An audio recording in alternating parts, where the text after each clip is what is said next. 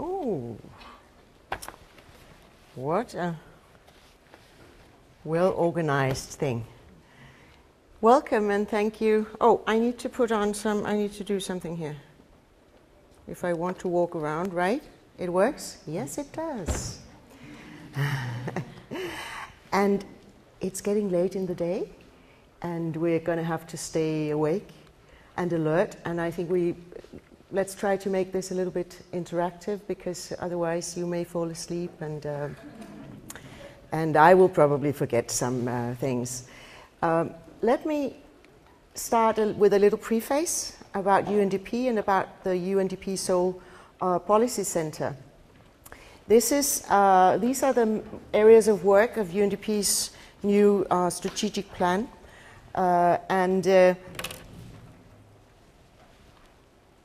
this is not our first strategic plan, because we date back to 1966. We are the implementing arm of the UN system, and we work in some 177 countries and territories. And besides having a mandate to do this work that you see up there, we also have the mandate to coordinate the UN system through what is called the resident coordinator system. You may have heard of that. In every country, developing country, there is a resident coordinator, because there are many UN agencies, and many countries that we work in want us to work better together, which of course makes very, very good sense. With scarce resources and many, many issues and a complicated agenda, it's important that we don't duplicate, that we make the best of the resources. Now, we have a budget of some $5 billion every year, and we are entirely voluntarily funded. And less than 15% of our budget is core, which means unearmarked. The rest is earmarked in one way or the other to do specific activities. In 2013, the Republic of Korea was the 11th largest donor to UNDP, providing almost $79 million, and we thank you very much for that. Korea is a growing, what do you call it, growing donor to UNDP. Now, the Seoul Policy Center is, and we are on the 4th floor, just above here. We are one of 6 global policy centers that UNDP hosts around the world in different countries. We work on different issues, but together I think we sort of cover the ground of UNDP's mandate. The UNDP Seoul Policy Center was established in 2011 to work with Korea on international issues and share experience with other countries. We are hosted by Korea University, and we succeeded a country office. Maybe you know that UNDP was very much part of Korea's own development journey, starting from the early 60s, even before we came UNDP. In 2009, when Korea graduated, became a donor, member of OECD DAC, and we were closing down because we no longer had a role in Korea, the government said that they wanted us to stay on, but in a different role, which is what we are doing now. And our 3-pillar work program has a focus on the global partnership on development effectiveness. Maybe you recall that in Busan in 2011, there was a big international meeting hosted. The follow-up to that, we work on parts of that agenda, along with the post-2015 development agenda, some issues, and I'm going to focus in on that agenda today. The second pillar is development solutions partnerships, where we work on specific thematic issues with Korean counterparts and through UNDP's network with other countries. Some of the issues we are working on is Samul-Undong, the new village movement. We are going to look into some work on anti-corruption, some green technology and other issues. And the third pillar is outreach, like what I'm doing here today. We are here, of course, also to talk a lot to people. We represent UNDP more broadly than the agenda of the center, and of course, it's important that we interact with many people like you.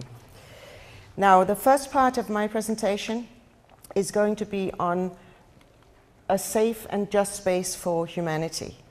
Now this is a little bit on the understanding of what the challenges are that we are facing, and that the discussions on the post-2015 development agenda, the new agenda, is circling around, trying to grasp hold of. Now, you have heard, of course, of the Millennium Development Goals. Anyone who hasn't, please raise their hands. No? Oh, you haven't? The Millennium Development Goals came out of the Millennium Declaration in 2000.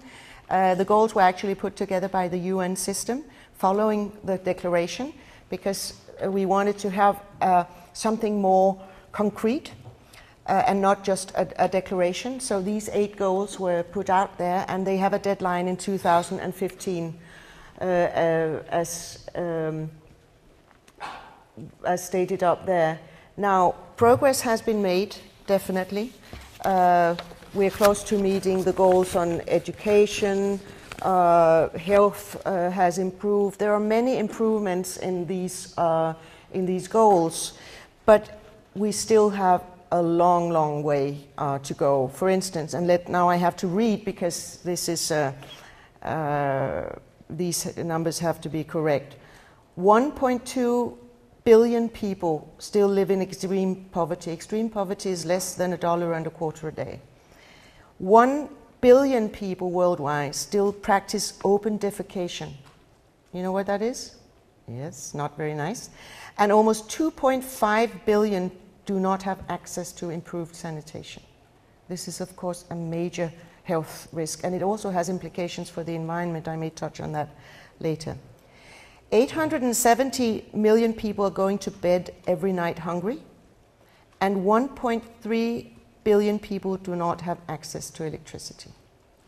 So while we've been going through 15 years, almost 15 years of growth in many parts of the world, this growth has not trickled down like it is often assumed, and we still have the bottom billions, those who basically have not benefited much from developments.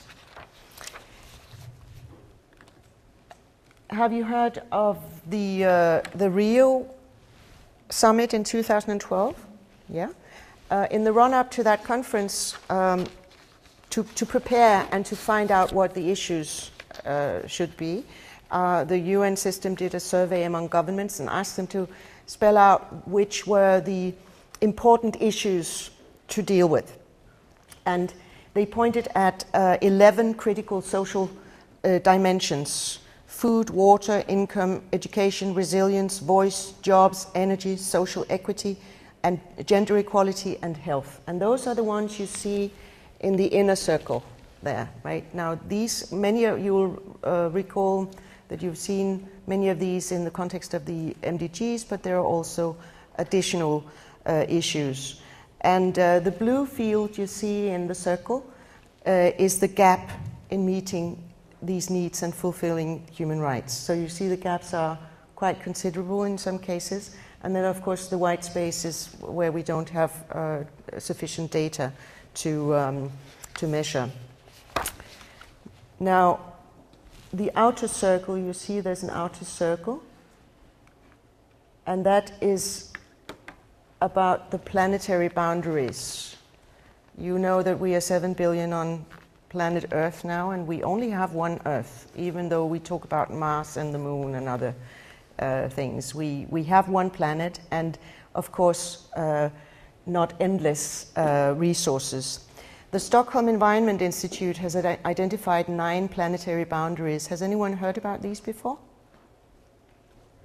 No? No one has heard about this? Are you all studying social sciences, political science, or someone not in that field of... Okay.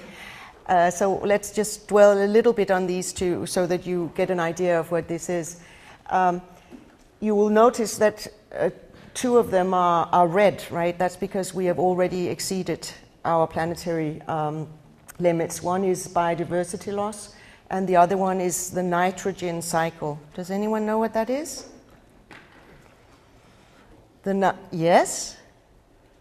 The nitrogen cycle And I was speaking about open defecation before, right? The nitrogen cycle is, and this is not very nice, but this is a fact of life. The nitrogen cycle is about urine. It's about husbandry, animals, and their urine from agriculture that sifts through soil and water and into the oceans. It's also about human urine that is not cleaned when the sewage is not cleaned, and we know that cleaning of sewage for this is rather recent. In my country, for instance, which is Denmark, which is considered fairly developed, we only started cleaning for nitrogen in 1987, so you can imagine that there's a huge issue around the world. What happens when this nitrogen hits the water is that it adds too many nutrients, so algae and other things that we don't want grow, and in the end it suffocates the natural environment, right? So it's really a bad. Biodiversity loss, we are losing biodiversity at a rate that we can hardly count it. Now all the other issues, climate change, you see we're getting there. Some of the issues up there are not quantified, so we don't have exact numbers, but there are important issues that can hinder development in other areas if they are not dealt with. Now, if you want to, I can talk more about this, but you may come back with some questions. So let's just move to the next slide. This combines the two circles, and you'll see the donut. This one is called the donut. And the green space is the safe and just space for humanity. That's where we can deal without bringing future generations into jeopardy or breaking down the foundation of our societies. This is developed by Kate Raworth. I want to credit an economist from Oxfam. Have you ever heard of Oxfam? Yes, she has developed this. There's some very nice blogs, and you can search on the web and find more about this. Now, if we put the two together, the planetary boundaries and the human rights, you will see that we are overshooting the planetary boundaries and we are undershooting human rights, right? That's not a very good cocktail to start from. However, if we look at some of the issues, it's not really a big deal if there is a will to deal with it. We could end hunger for all by 3% of global food supply. We can supply everyone with electricity by emitting by 1% of the global CO2 emissions. So there are some issues of priority and also of distribution, right? And I'll talk about inequality in a while, but it's clearly related to that. If we look on who puts pressure on the planet, it's the rich or the richer in every part of the world. It used to be in the rich part of the world only. Now we have a much more diverse world. So it's those who put the pressure, like the 50% of global CO2 emissions are produced by 11% of the world's population. And I was speaking about nitrogen before. You will see that 33% of the global nitrogen budget is used to produce meat for the EU. So we have a clear picture here of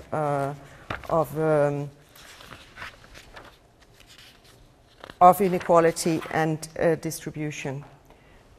Now on inequality, we know it's on the stark rise. This is documented. Maybe you have also followed in the media. More and more people speak about this. Even the IMF. They put out a report earlier this year. UNDP put out a report about inequality in January this year. Oxfam put out that study where they found that the richest 85% of people in the world own the same amount of wealth as the bottom half of the world's population. The Gini coefficient, you know what that is? You know what that is, okay. And just to go closer to in the region here, the majority of Asia's population is living in more unequal societies today than they had 2 decades ago.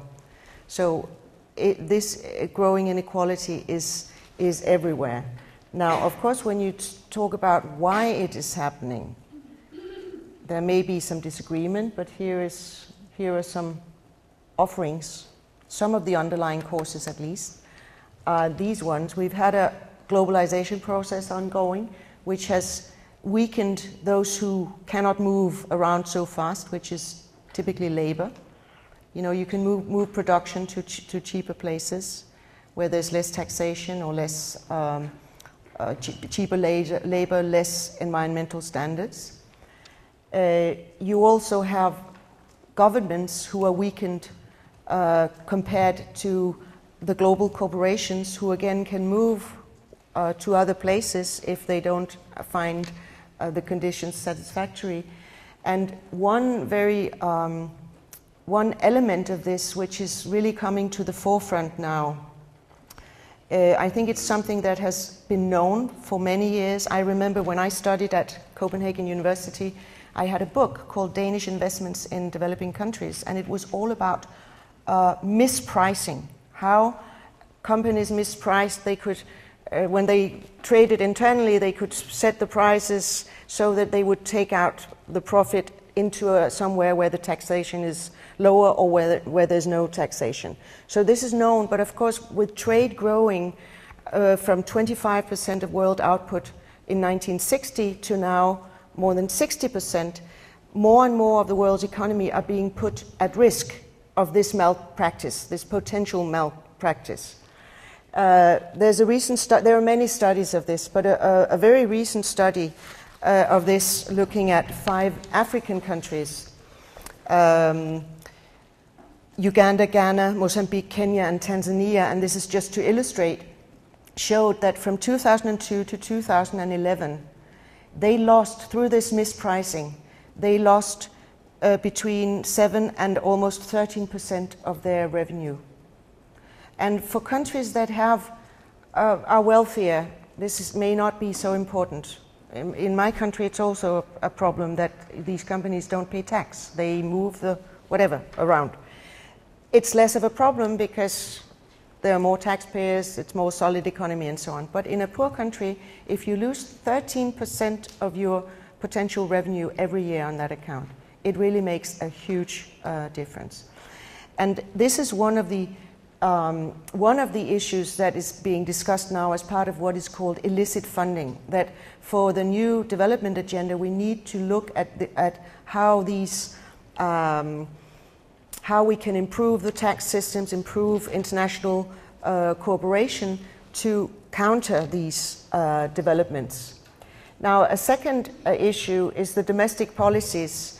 UNDP's report from January clearly says that the domestically governments have been very aiming at consolidating instead of introducing progressive taxation and also looking at social expenditure. I think that may be changing slightly. Many countries are now looking to social protection because they also see that it really benefits and it brings a lot of strength to the population to have these nets. It's more than a net, but it's a guarantee of certain income at certain times in lives. Now, of course, to deal with this requires governance, global governance, national governance, and I just want you to show you this little Petri dish. You know what this is? Have you ever been to a lab? Yeah? They grow your bacteria, right? If you have a sore throat, they may be grown in a Petri dish. And what happens if there's bacteria and nothing to fight it? The bacteria will grow all over. I show you this because if you remember anything, you remember pictures and you'll remember the Petri dish, right? This is another way of understanding governance, because if we don't do anything, the bacteria will go all over. And governance in the life of the world is a way of making sure that the bacteria stays controlled or at least doesn't spread all over. We know what happens when governance breaks down. The ultimate the ultimate result when outcome when governance breaks down, when our rules and institutions no longer functions, that is war, right? We have seen that before. I think at this continent you have seen a particular side of this, but we go back to 1945, and of course the world was in a very different state coming out of World War II. Second part, the post-2015 development agenda. This is the new agenda coming after the MDGs. Of course, the MDGs will have to be part of that new agenda because, as we saw, they have not been achieved. So there is a lot of unfinished business. So there's no doubt that the MDGs will be very strong in that agenda. Since we've known that this deadline is coming up, and since we also had the Rio process that we just referenced, these processes have come together in a broader kind of thinking than earlier. I was speaking about the safe and just space for humanity. That is a way of approaching a more integrated way of development, where the Millennium Development Goals were more social only. There was not so much economic, they were not so much environmental. Actually, there is an environmental goal, but it's very weak and not very clear. Now, a lot of thoughts have been thought to prepare for this new agenda. Where should we go? What should the focus be? And I'm just listing some of the reports that have been prepared. The first one is done by the UN system, that is all the UN organizations together, to sort of put some ideas, proposals on the table of governments to get their thinking going. Of course, the idea is not that the UN system does this thinking, and we were told at a certain time to step back because governments said we can't follow. It's our time that we are in the driver's seat, which they are now. Of course, the Rio outcome document from 2012 was an important part of this. The Secretary General had a high-level panel of eminent persons who looked into sustainable future. The Global Compact, do you know what that is? The UN working with the private sector. You know, the UN has all these standards, we have all these conventions that governments have agreed, we have all these agreements on goals, conventions, and so on, a wide range of things. And in 1999, Kofi Annan, the former Secretary General, said, we will now offer that medicine to the private sector. So he put together a little package of 9, now it's 10, areas that's derived from the environmental and social and human rights agenda, anti-corruption. And private companies have since then been able to sign up to these and say they will adhere to these principles and they report on it and so on. There's a chapter of this Global Compact in Korea that has, I think, some 500 Korean companies as members. They also did a report. Sustainable Development Solutions Network is an academic network that's led out of Columbia University. They put out a lot of interesting reports. The Secretary General put out a report in September last year, and then there are numerous NGO papers. Now, the SG's report from September last year sort of summarized everything that was in the other reports in a way by saying this agenda has to have 5 headlines. One is eradication of all forms of poverty. You know, poverty is more than income. It's also a question of access to many resources and health and so on. The second is tackling exclusion and inequality. The third is promoting inclusive and sustainable growth. The fourth is building peace and effective governance.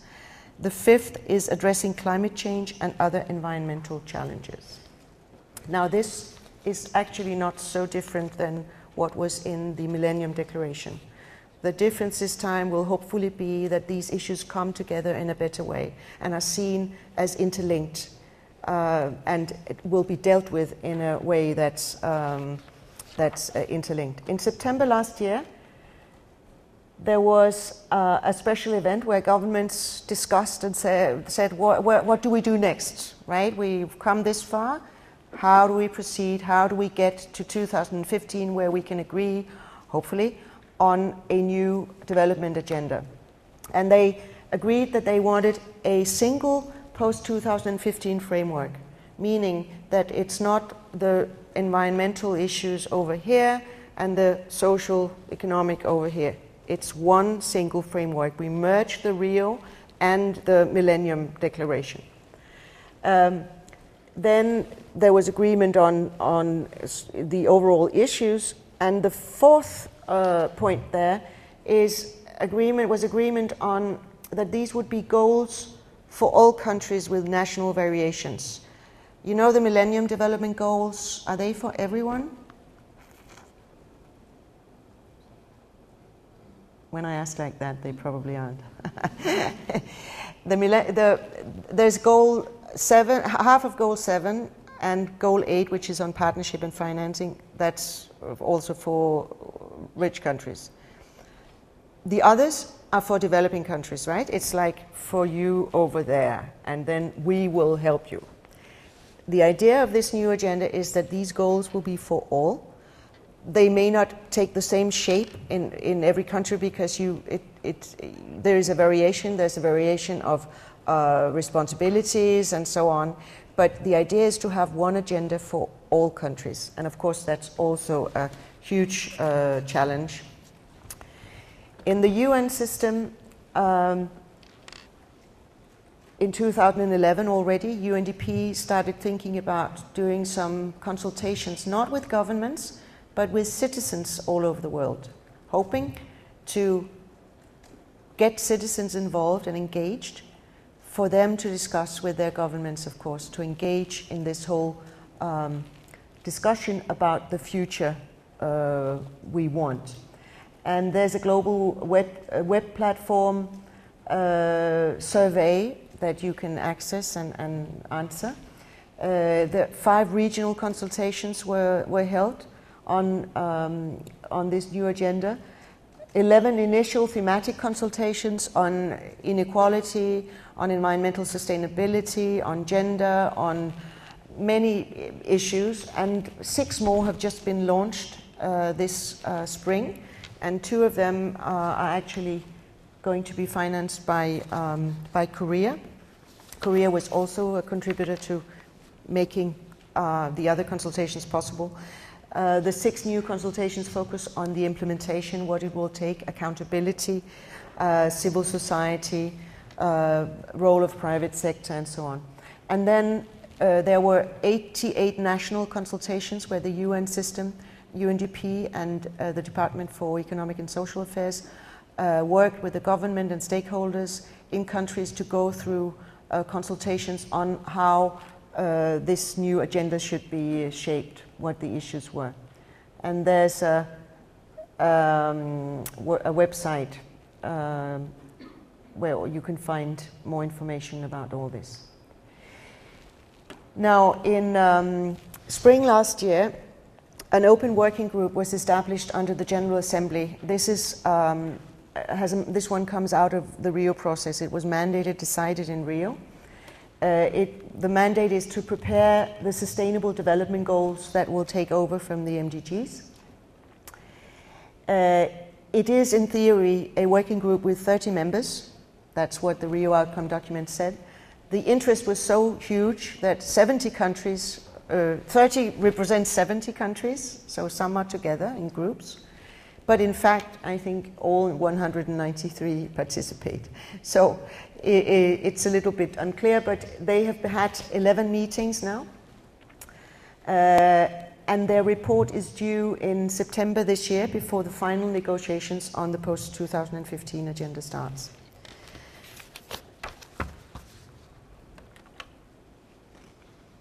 Now, these are the focus areas that have been discussed over these 11 meetings.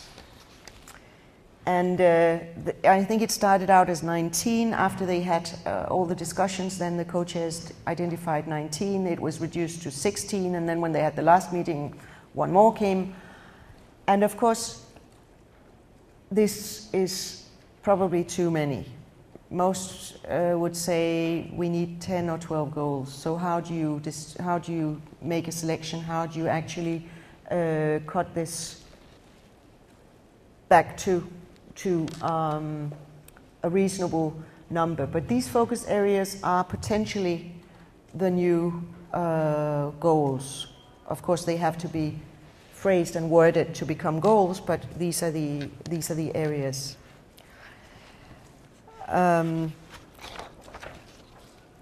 Now, the difficult issues here is, I already mentioned how many goals, right? 10, 12 is probably the maximum. We had 8 MDGs, so a few more will be okay, but it will not be manageable to have more.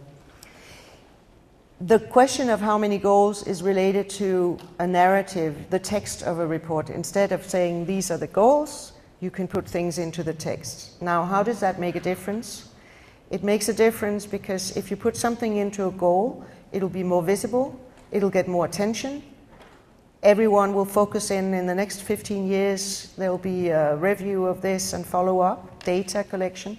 If you put it into the narrative, it will not get the same attention. So one way of getting issues out of attention is, of course, to put them in the narrative. So if governments don't want to have too much attention on some things, they put it in the narrative. And some of the issues that some countries, many developing countries, want to put the rule of law into the narrative because they do not want the world, the global community, to overlook their work. This relates, of course, also to human rights and other issues. There's an issue relating to climate change, because climate change will have, maybe you know that, next year there will be a conference in Paris, a COP, Conference of the Parties, where they have agreed to reach a new agreement on climate change. Now, how do you deal with that when you have one process of governments in one place and you have the goals? Some countries say if we don't put climate change as a goal in the SDGs, we will not get the attention to climate change that we need. And we actually already have a goal. Do you know what goal that is on climate change, agreed in the Climate Change Convention?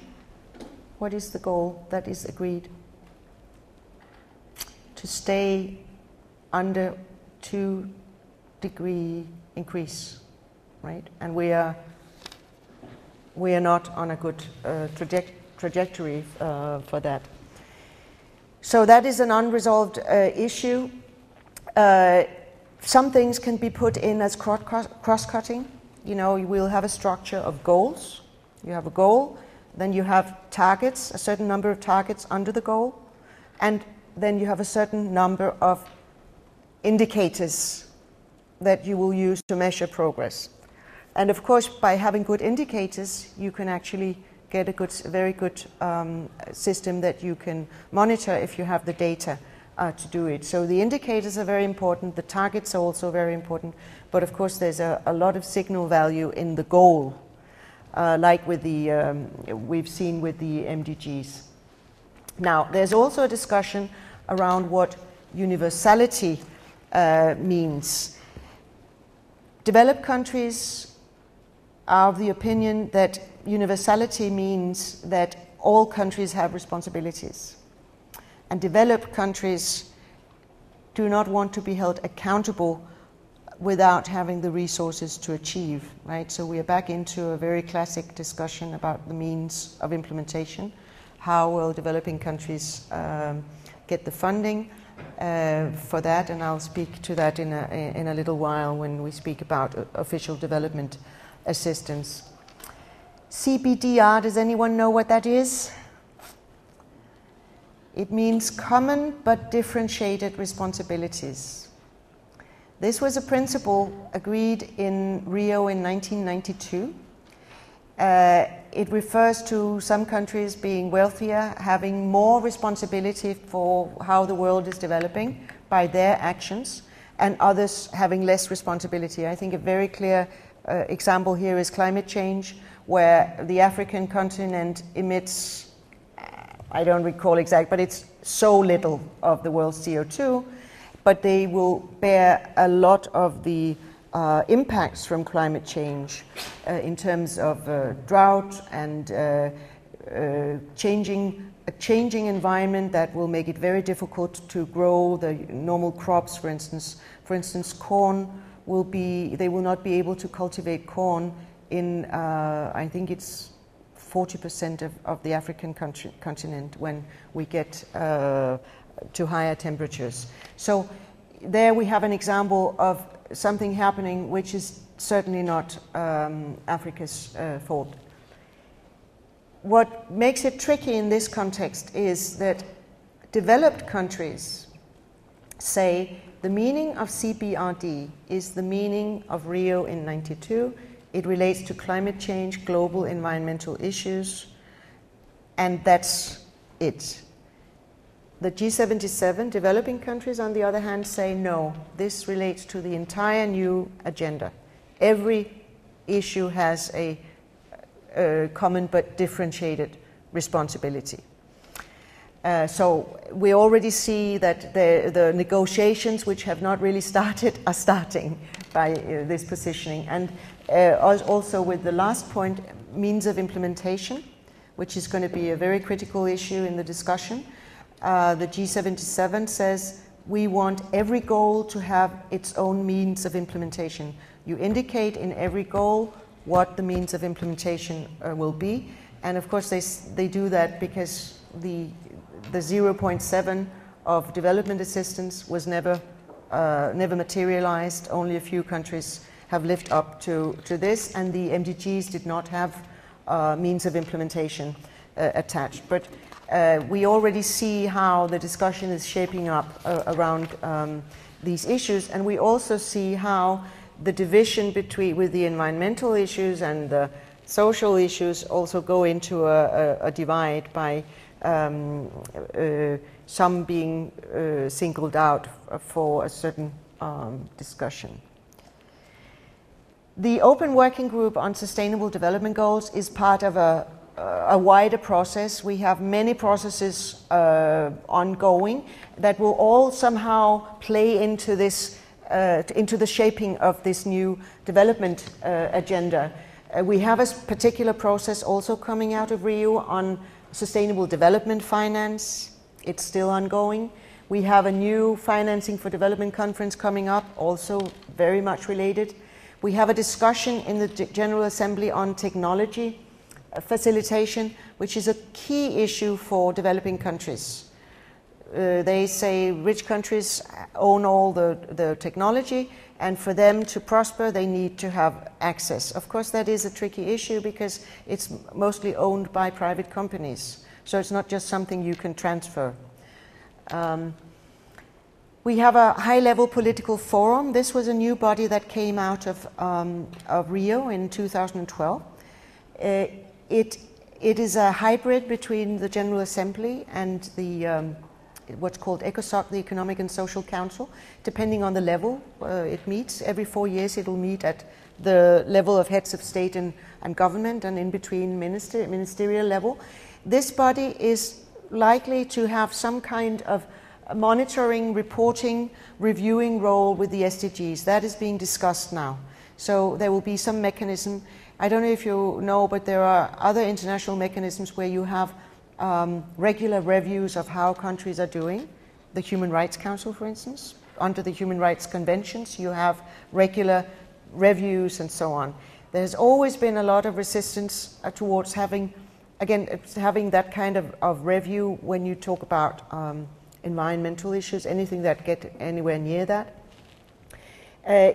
So it's not likely that there will be a review mechanism of that kind where governments are obliged to report, but probably some volunteering mechanism, and then slowly the confidence will build and more governments will volunteer to be reviewed. But the modalities are not at all clear yet. Then the Secretary General, Ban Ki-moon, will present his synthesis report at the end of the year, and he will try to bring everything together to sort of put out a report for governments and say, here it is, and the negotiations will be ongoing already, or they will be about to start. I already mentioned the climate change COP21 in 2015. It's going to be very interesting to see where that is going. And the final one, maybe you don't see it very well, is the outcome of the high-level meeting on the global partnership in Mexico, which may also be included, although it's not a UN process. This was the follow-up meeting to the meeting in Busan in 2011 I was talking about. And I'll just turn to that now, because the third part and last part of the presentation is on implementation, or the how. How will it be done, right? I think the first part was what. The second was a lot about process, but also about what. And then there is the whole issue, how will it, once we have an agenda, how will it be implemented? Now, we have the unfinished business of official development assistance. You know, there's a goal from adopted in the General Assembly in the 70s that all developed countries should give 0.7% of their gross national income as ODA. And you will see there's a green line going down. You'll see very few countries actually live up to that, even though many years have passed. And of course, this is a very thorny issue for developing countries, although the world has changed a lot since that goal was adopted. Of course, we have a world now where the developing countries is a very, very wide and homogeneous concept.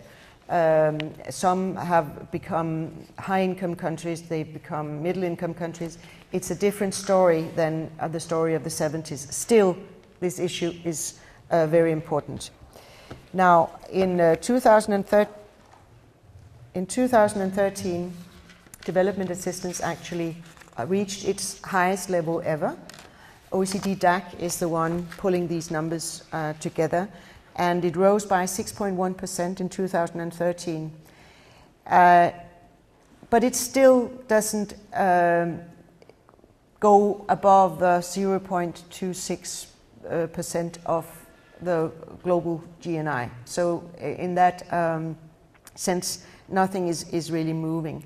And there were also concerns expressed when these numbers came out, because, and one of them was Helen Clark, the administrator of UNDP, who said that there are certain expenses that governments use ODA to pay for that are maybe not really worthy of ODA financing. So there is an issue there. I just want to show you the multilateral share or the bilateral share of this ODA. You will see the blue-purple at the bottom is the bilateral, which is growing.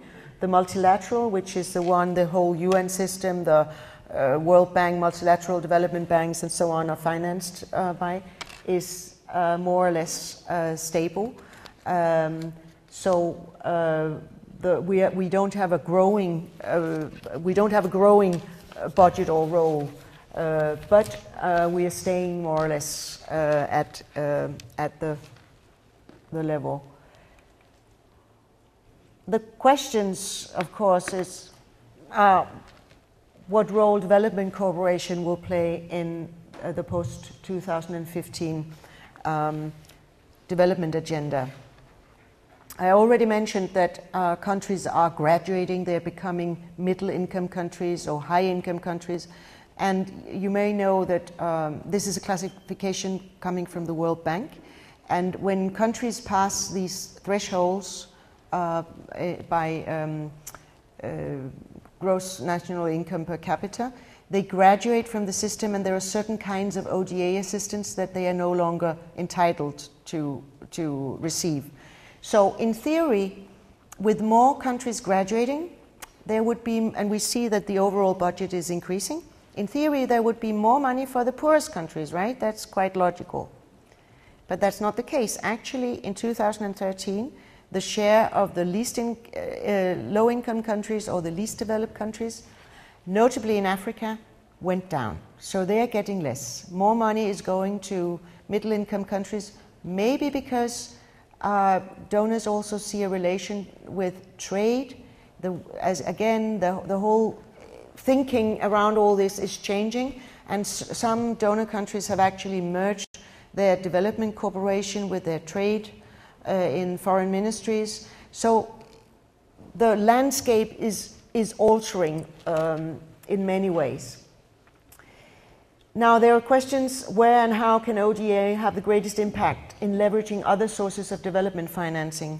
I mentioned the tax issues earlier, and one of the things that is being discussed now more than ever is how ODA can be used to leverage and be a catalytic force in building countries' own tax systems and building an international system that can maybe make sure, I don't know, you know, in the G20 have agreed that there will be exchange of tax information and so on.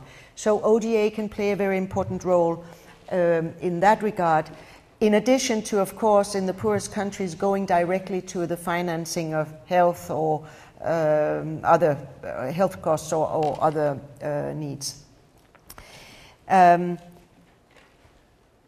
Then, who are the donors of today, and do they play by the same rules? Now, I think Korea was the last country, or there may be one more, to join OECD DAC in 2009. But we have more donors out there because these countries who are becoming richer and they want to work with other countries, they want to share. So many countries actually have development cooperation now.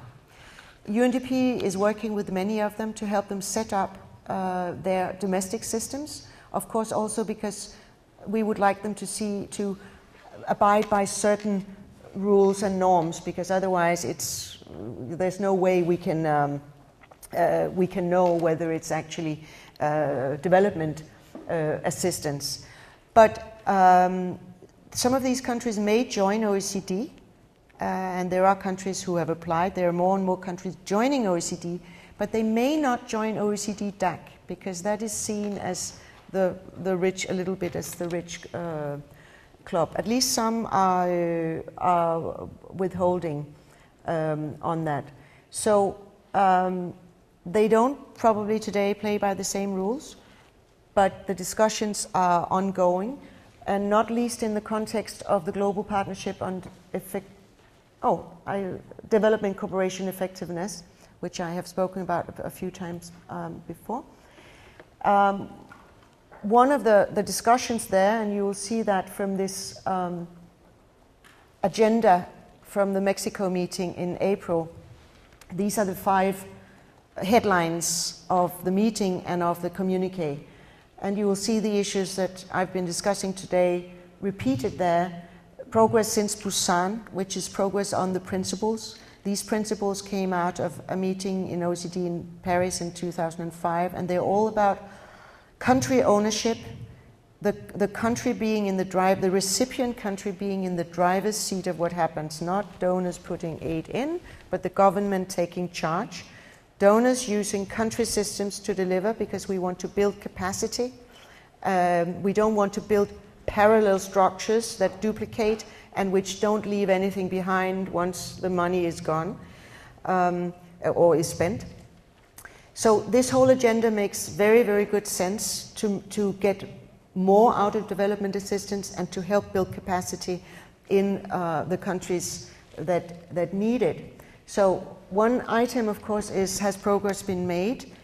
It's not that there isn't that much progress, because donors do find it difficult to use country systems, and that's of course taxpayer money going into maybe budget allocations and no accounting and so on. So there are many issues and discussion around that, but it's important to keep following that that agenda. Then the second item was the partnering for effective taxation and domestic resource mobilization. I've touched upon this several times. The third is South Triangular cooperation and knowledge sharing, and that relates to all the new donors and the new relationships. And this is a very It's an issue that keeps coming up, many meetings and many discussions in many contexts. In a few weeks, UNDP and Turkey will be co-hosting a conference in Istanbul that zooms in on exactly this issue. Then there's the question of development cooperation with the middle-income countries. How is that different from working with the low-income countries? And the final issue is business as a partner in development. Public-private partnerships, you've heard about all these agendas. How do business become responsible partners in development? In addition, there were 37 voluntary initiatives launched by governments in Mexico, and one of these initiatives was launched by Korea. It's a training, helping to train governments working on the Busan principles and on the implementation. And this training will take place in Korea in autumn, back to back with an implementation meeting that was mentioned in the outcome document and welcomed with appreciation, which is Korea hosting an annual meeting, an annual workshop where we take stock of where implementation progress since Busan is. Where are we in terms of implementation? And my center, the UNDP Seoul Policy Center, will be working with the Korean government on the preparation of these meetings.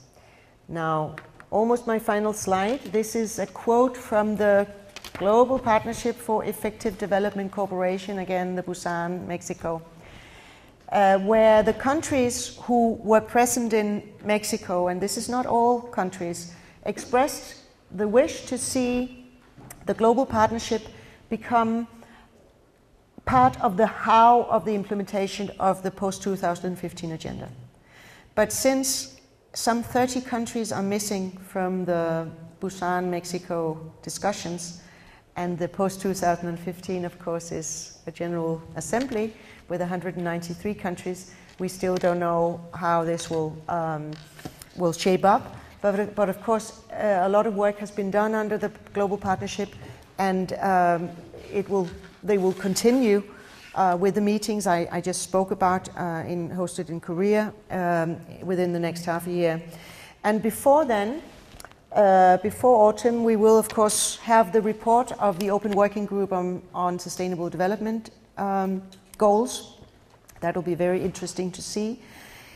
There will be more discussions on the role for the high-level political forum, on the monitoring, reporting, reviewing of that new agenda. And it'll be decided when the actual negotiations, when governments will go into real negotiation mode, right? This month in the Open Working Group, later this month, there will be some negotiations starting on targets, but it's not the full-fledged, right? We're still, and there's been an attempt to hold a bit back on this, not go into the negotiation mode too early, because then it will go on. Usually we say that governments take as much time as they have to arrive at a result. Now, in 2015, everything will have to come together, and hopefully in a very ambitious post-2015 development agenda with a set of SDGs, targets, indicators, a plan for reviewing progress, a narrative, and so on. And internally in the UN system, we are also discussing how we can adapt to this new agenda by becoming more fit for purpose, and that is actually also about better integration, delivering as one at the country level, which is a voluntary way for the UN to work together in countries. But 36 countries have now asked us to work with one leader, one plan, one budget, one program, and become one organization at the country level, even though we are many organizations that have been set up in different contexts. To conclude, this is not an easy journey to arrive at this post-2015 development agenda. I think it's one that concerns all of us. It's really important for everyone in this room, for everyone out there. But the journey to get there and also the journey to implement it is going to be very long. It took years before the MDGs had actually been, there was an uptake and an understanding of them. Maybe it will be easier this time, but still it will take a while. The final remark is, my final remark is an African proverb that says, if you want to travel fast, travel alone. And if you want to travel far, travel together. Thank you.